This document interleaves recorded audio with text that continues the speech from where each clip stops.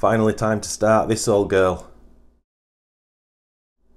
Hey guys, welcome back to Tamiya Legends, and once again thank you for stopping by. So as I said, it's finally time to start this original Frog. This has been lying around here for probably 5 or 6 months. It was one I just saved for winter basically as a bench project. So as I say, it's an original Tamiya Frog. It's not the Mach 1 edition, which had the very small front bumper, which is a little bit unfortunate, but nevertheless it's an original. I'll just whiz the body shell off very quickly so you can see what it looks like.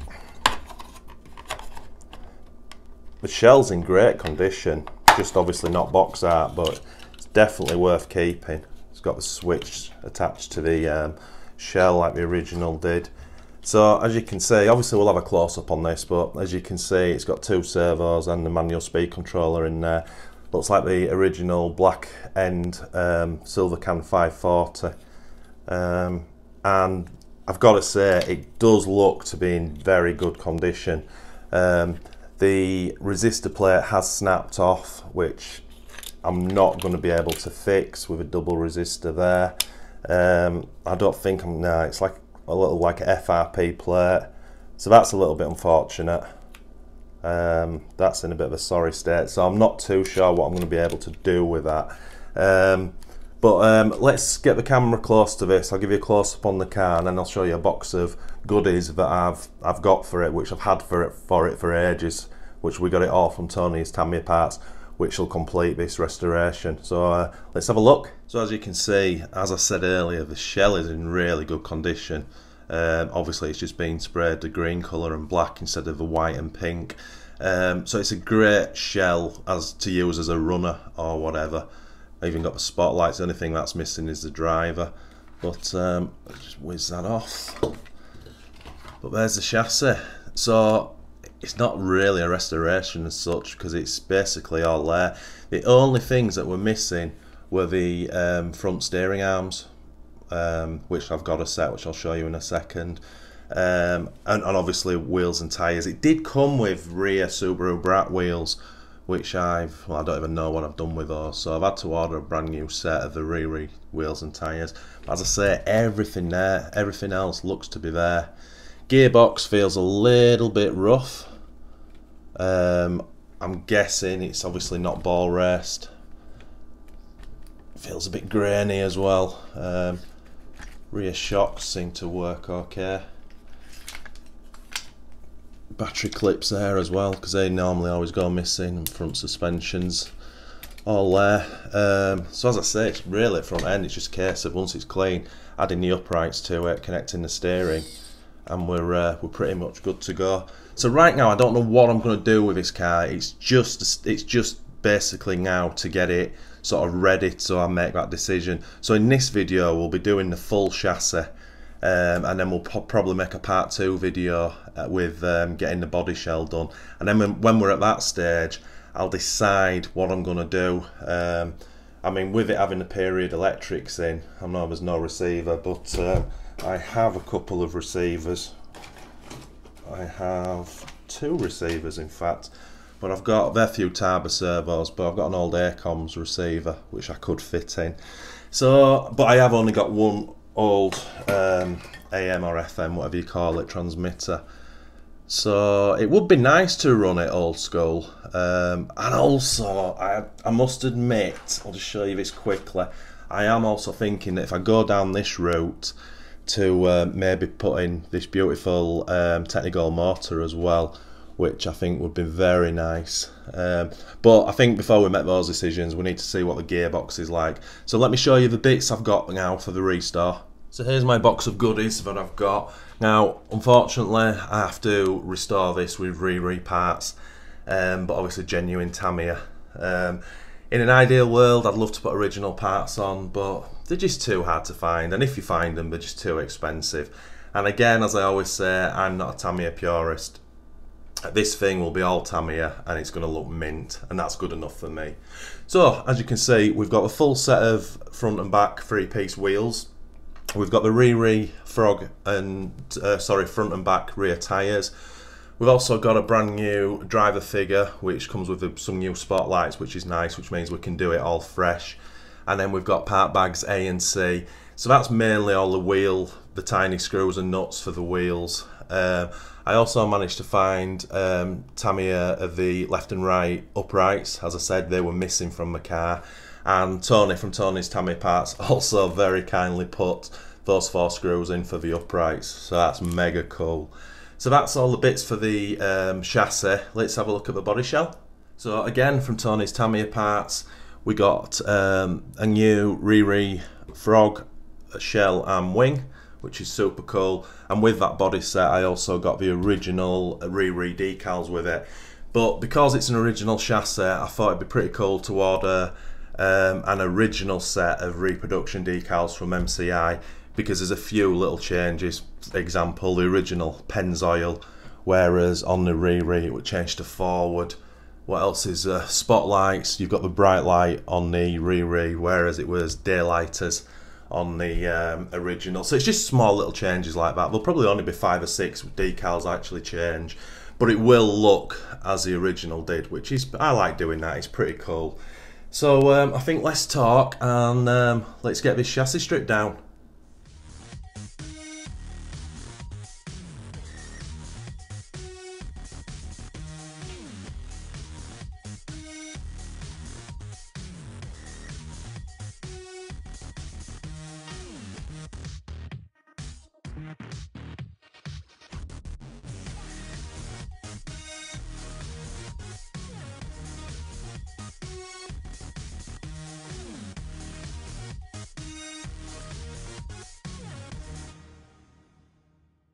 Right, that's it all stripped to a kind of level I'm happy with at the moment.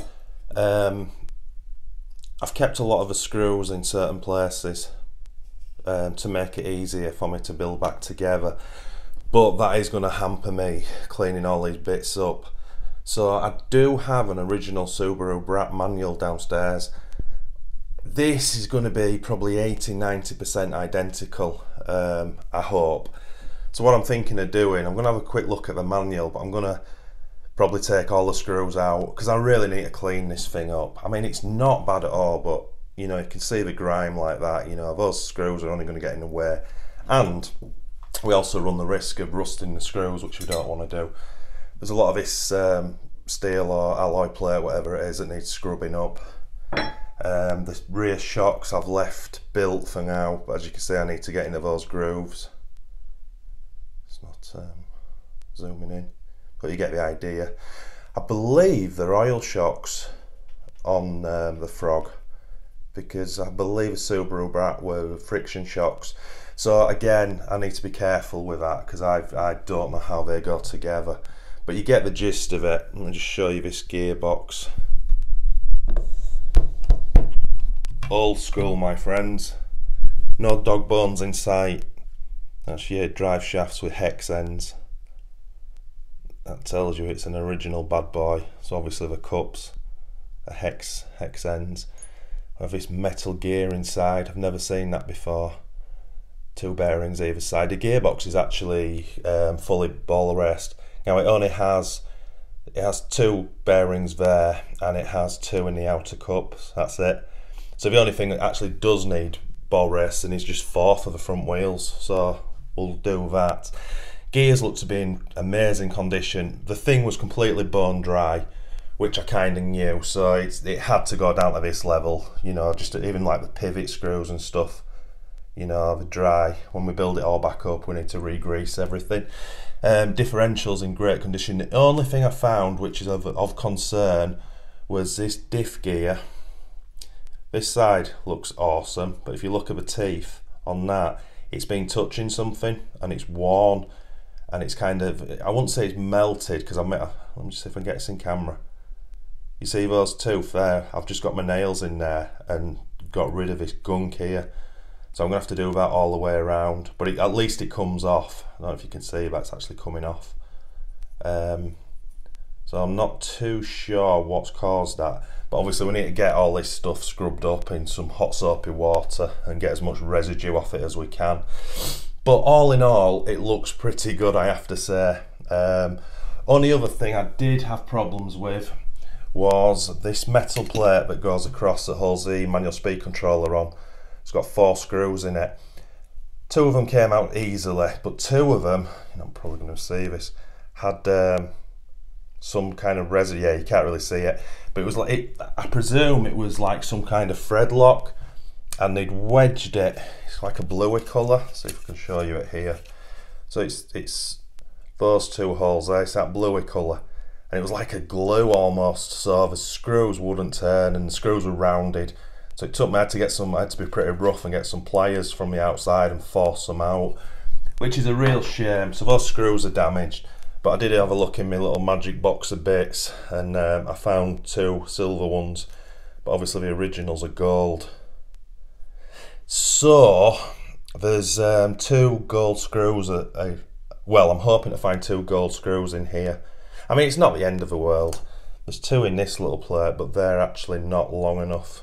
Anyway, I'm mumbling. It'd be nice if I could, because it'll be gold on one side and silver on the other. Again, it's no biggie, but we like to keep these things right. So, as I said, next step, I'll dig that manual out, and then what I'm going to do is I'm just going to take a piece at a time, or a section at a time, get it all cleaned up, get it as clean as I can, and then we'll start laying it back on the table and hopefully get all this into some kind of order, just to put it all back together when it's clean. So it's a fairly big job, but let's get cracking. Right, so that's it all sort of washed off in hot soapy water, and I'm just letting it all sort of dry off now. There's a couple of ways you can do this. You can take as much time over this as you want. I personally, on a car like this, don't. I'm just happy to get the main sort of stains off of it, which I've done on the plastics. Now, what I will do on pieces like this, when I come to use it, I'll look at it again, and I'll get a little toothbrush, should be any more dirt or anything that I've missed, because it doesn't, hot soapy water in a sink doesn't get everything. Again, with the plates, you could polish all that up. Some of the plates have got the metals being sort of a little bit of corrosion, so it's marked, so that won't wash off. For me personally, I'm not bothered. I like that kind of edge. It's really not an issue for me. But again, if you've got time on your hands and you want it absolutely perfect to sit on the shelf, then you could polish all that stuff up and it'd look amazing. On that differential gear, I did manage to, I can't get that black line off, but I did get it all off the teeth.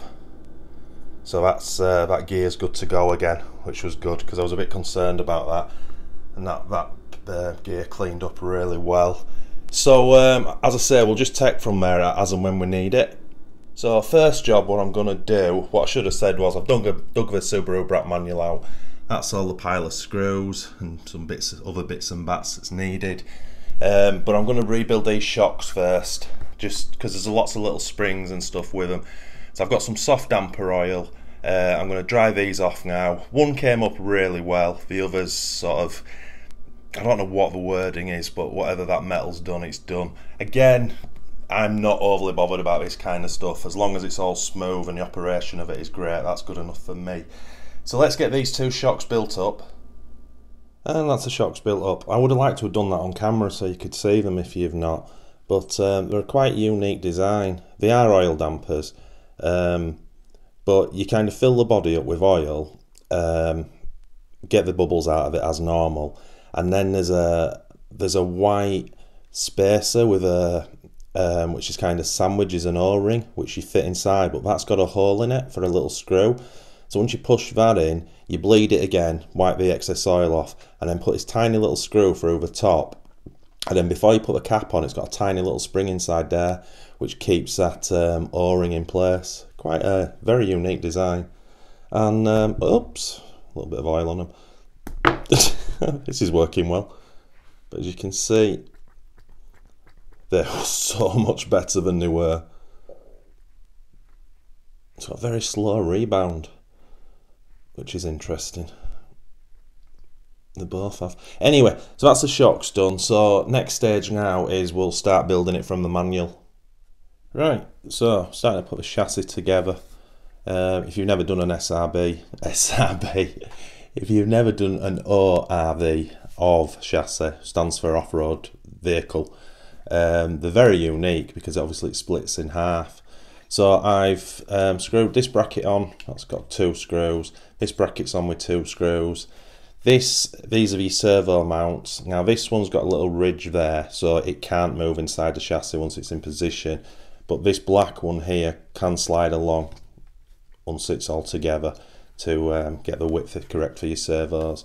Also has these 2 little barrel nuts, or whatever they're called, which the hex on one end, which goes there. And this is a little bit fiddly now, because obviously we've got the other end to clamp on, but while we're doing that we have to add the front bumper, which goes in this groove here, and we've also got to put the battery holder, which just sits in that flap there. So then we've got to get this on and get it clamped up. So I'll quickly do that off camera, and we'll get this chassis clamped up together. And that's the chassis together. So as I say, this is bolted up tight. This bit's bolted up tight. That goes with a pin on the gearbox later. So the front end's a little bit loose, but that's what we're going to work on next. And as I say, that kind of slides up and down for your servos, but that's for a later date. One interesting thing that I want to show you on these old sort of vintage manuals is, let me go to the next stage I'm on, which is this bottom one here.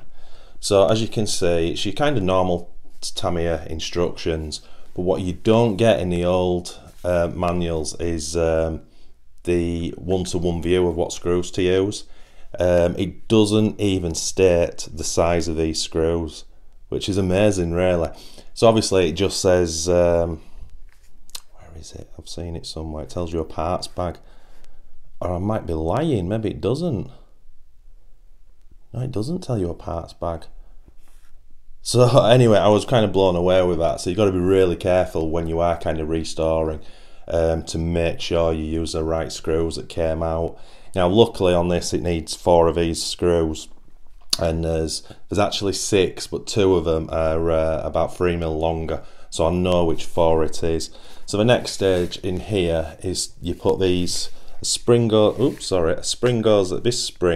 goes in there, and then there's a cap that fits in and holds it secure, and then we start with the alloy upright, or whatever it's called, and then that bolts up, and that'll start bolting the full front end together.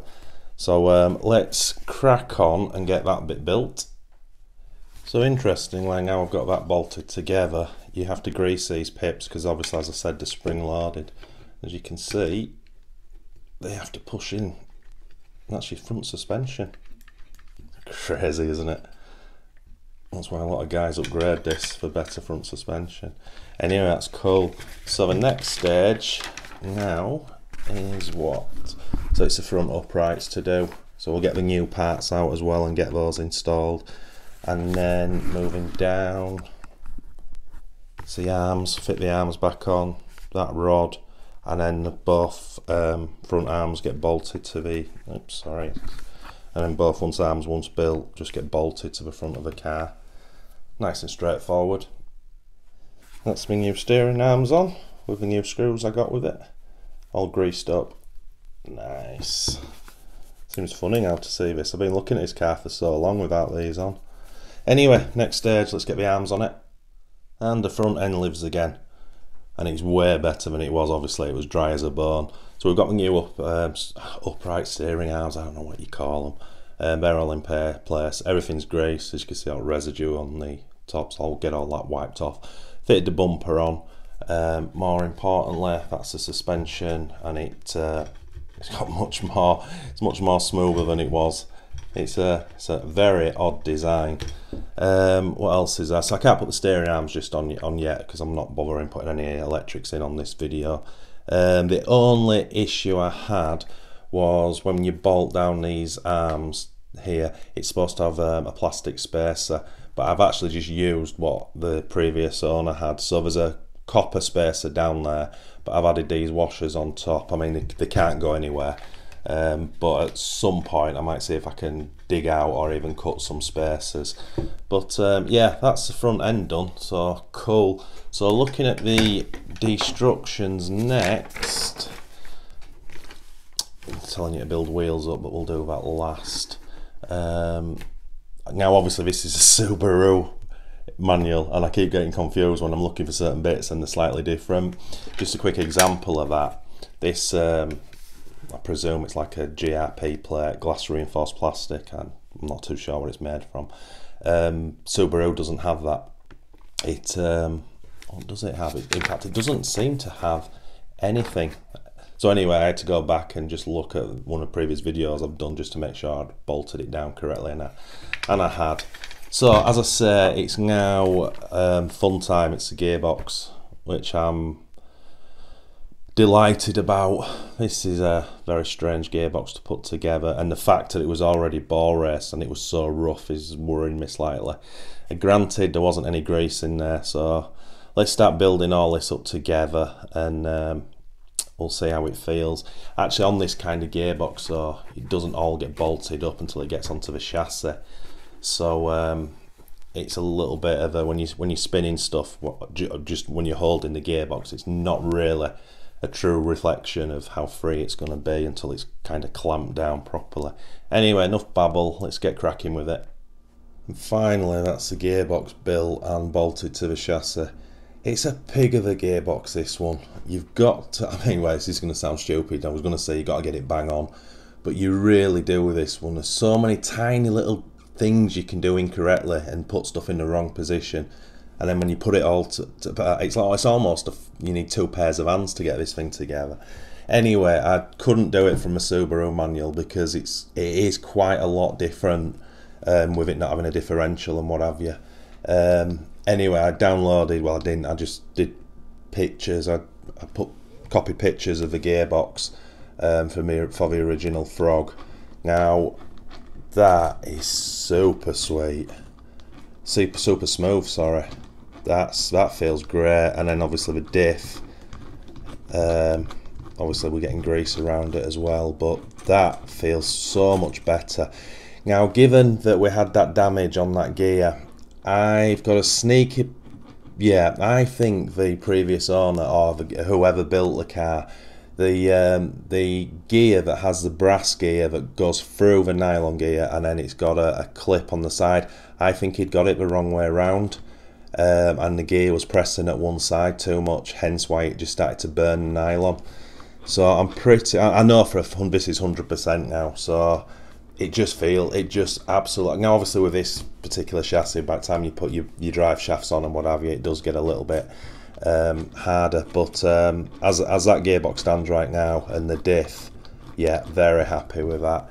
So next up now is to start getting this back end together, so let's get all the parts out that we need for that. Right, so everything greased, drive shafts in. One of the gaiters had split, the end was missing, which is not ideal. It actually taped it up. I was going to do the same, but no, I won't bother. So I've tucked that end right in there for now, but I will have to get a set of that rubber gaiters. So yeah, that's the gearbox fully bolted down with the rear arms. Obviously, as I say, I fitted two pairs of bearings in either side of the cups. And as I say, that feels way better now. And if I put my finger in the gearbox and hold the gear, this is not coming across on camera very well, is it? Do it like that, and then that's the diff turning. It's not the smoothest diff in the world, but the gears are fine. It's just the actual design of it. But as I say, overall, that feels nice, way better. Right, so next thing to do is I'm going to whiz these rear shocks on. Obviously they just go across here, and then I have to go back. I finished with the Subaru manual now because I need to put, the Frog comes with that plate, alloy plate that goes underneath, so I need to get that bolted on, and then we'll see what else is to do. Right, we're getting there now. So obviously shocks are on. One of that side shock's threaded, which is an issue, so I might have to dig out a longer self-tapper screw, but it's not going anywhere, but obviously it needs fixing. So we've got that rear suspension now. It feels as good as it's supposed to feel.